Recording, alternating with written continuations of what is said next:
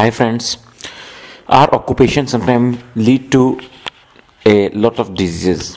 For example, doctor or the radiologist, they are constantly exposed to the radiations can give you the cancer. Those people who are working in the asbestos factory, they can develop the asbestosis.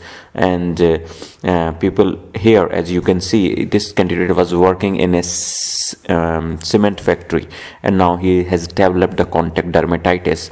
As you can see the condition of his hands, and around 75% of the cases people develop the allergic signs or the dermatitis in the hand region. Sometimes soaps are also responsible, and so people, they complain of itching and the lesions, as here you can see. Sometimes the redness of skin occurs, sometimes the papules, pustules and the scales etc. develop in this region.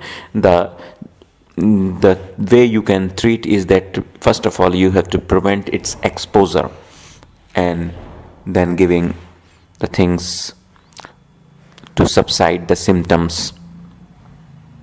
And this is how you can see the cement allergy looks like.